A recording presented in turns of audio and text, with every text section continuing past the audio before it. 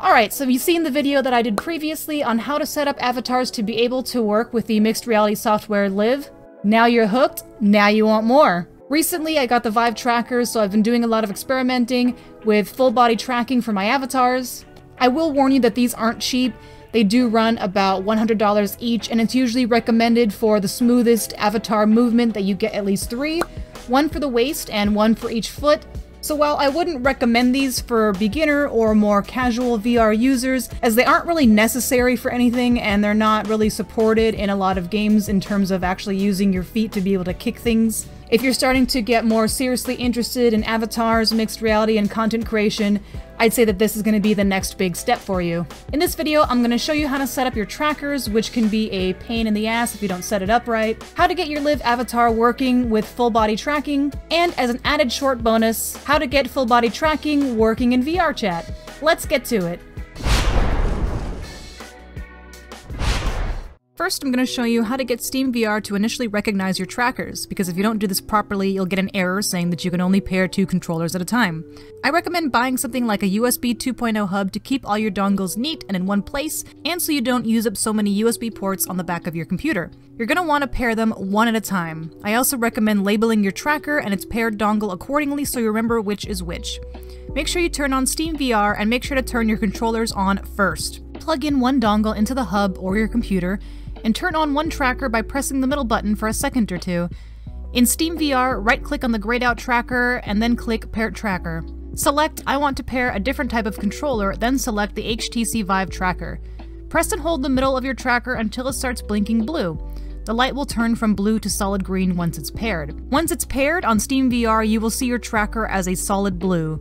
In the SteamVR settings, make sure that you label this tracker to what appropriate body part it is. For this particular example, I'm going to label it as left foot, so take a label sticker or something and mark both the dongle and the tracker associated with it.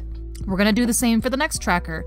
With the left foot dongle and tracker still plugged in, proceed to plug in the next dongle, turn on the next tracker, and pair it in SteamVR. Label this one as right foot both in the Steam settings and with your physical labels on the dongle and tracker itself. Finally, last step, the hip tracker, same thing. Plug in the final dongle, turn on the final tracker, and pair it. Label as hip in SteamVR and with your labels, and you should have both your controllers and your trackers successfully running and usable all at the same time. It's a good idea to check for firmware updates for your trackers, but they will have to be directly plugged into your PC with the provided USB cable. To update your tracker, plug in the first one directly into your PC, click on the Steam settings, go to Devices, then Update Device. You'll see here if your tracker needs updates or not. As for attaching the tracker to yourself, a wide variety of straps are available, but I personally have used the very affordable SkyWind straps with no issues. I'll post a link for these in the description below. Based on personal experience, the trackers will last about 4 to 5 hours on a full charge, which is plenty for a stream or video recording, but straps do exist in which you can charge your trackers while wearing them should you need longer use out of them. Now that you have everything set up, let's get it working in LIV. Again, if you need help setting up your avatar and how to get LIV working, you can check out a video that I've made on this channel previously. With SteamVR running and all of your devices plugged in, make sure you launch LIV, and then we're going to launch Capture. Under Camera, we're going to make sure that under Camera Profiles that Avatar is selected. Alright, so now that you have your headset on and your trackers on your person, if you look down, you're going to see a little symbol that says LIV and a green cursor. We're going to bring that green cursor, hover it over until the circle fills, and you will bring up the avatar menu. Again, all of these other settings you can see in a previous video I made, so this is just for trackers, but select the avatar that you want to use. So if you look on the left, you're going to see options for different tracking. You can do more than just the typical 3, like we're going to do 1 for the waist and 2 for the feet, but honestly I think having 3 trackers is just fine enough. So select waist and feet, and you'll see it's kind of working, but not really. There's something going on with my waist.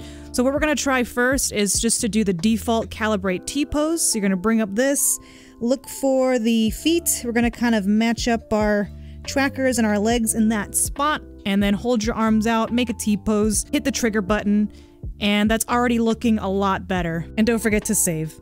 So you might notice, depending on where your hips are in relation to the avatar's hips, because you might have all kinds of different crazy avatars going in, sometimes you might either be too hunched, or the waist tracker will just seem to be twisted in a weird way. If you ever need to customize that, you can do new calibration here. And it's in this mode where you can actually move around the hip tracker, the feet trackers, to align them more properly to where they're supposed to be. So I frequently have to do this, especially for the hip tracker, because I have high hips and sometimes it doesn't always match with my avatars. Once you move it to wherever you want to, you can just hit OK and that will save it. If you ever feel like you've messed up, because I've done this a couple times where I've thought I've calibrated something well and it turned out a nightmare, you can always just delete this here, recalibrate a basic T-pose, and that should get you back to at least something that's usable. If you do ever want to check the battery life of your trackers, you're going to want to hit that SteamVR menu button, look down, and then you should actually see the battery life on your trackers as well as the one on the hip if you're flexible enough. Same thing as with your controllers. Finally, getting avatars to work in something like VR chat is super duper easy. You don't actually need LIV for this. I recommend already having your trackers on before you launch SteamVR though, as sometimes you won't see this calibrate button. You might instead see something that just says seated or standing. So just to be on the safe side, I usually make sure that all of my trackers are on before launching VR chat. So once you've picked the avatar you want, you'll see that it's kind of stuck in this really awkward T-pose, but you'll notice that there are balls as to where our trackers actually are. See, I move my hip here. So what you're going to want to do is similar to LIV, we're going to want to sort of put the balls as close as we can to those appropriate body parts. Same thing with your hands. Going to hold out, make a T-pose, hold the triggers, and there we go. Now we've got full body tracking in VR chat. Now you might notice depending on the avatar and its height, you're not going to get a totally perfect tracking. So like for this fella, obviously I'm not on the tip of a bear. We're going to try hitting the triggers and doing the T-pose and see what happens. Clearly something has gone wrong. So you might find that depending on the avatar, there's all kinds of weird avatars and weird sizes. We're going to try to see if we can properly calibrate this one, for example. You know what? Actually, it didn't work out too bad. It's weird being closer to the floor, but you know what? It actually works. Let's see. Hank doesn't really have any hips, but we're gonna see how well this one works. Oh, you know what? Not bad. And you might actually have this issue. You might notice that with some avatars, for some reason, you're partially in the floor or you're raised above the floor. What you can do is if you download something called OVR Advanced Settings on Steam, it's free. You're actually able to adjust your play space. So if you go to offsets, there's the y-axis up and down, and that will bring you up and down basically. So you may have to, on the fly, depending on your avatar, change the height so that your feet aren't clipping in the ground or you're not too high off the ground. But that's pretty much it. It's super easy. To turn your trackers off, all you need to do is hold the middle button down until it turns off, or you can add a setting on SteamVR to turn off your trackers automatically when SteamVR closes. I've been having a lot of fun playing around with these trackers, and in the future I might create a video geared towards more sit-down, desktop, VTuber type stuff, but that would be for a separate future video, so subscribe and hit that bell for future notifications. I'm curious to see what kinds of things you guys have done with your Vive trackers, or what you'd be interested in trying. Feel free to let me know in the comments below. I experiment a lot with VR and mixed reality on my Twitch channel, which you can find at twitch.tv/AtomBombBody.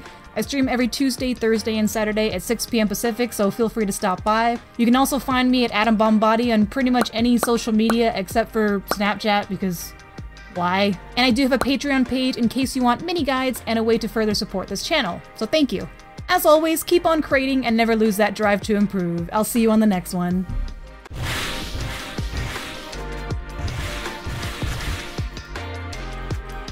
My legs are just too short.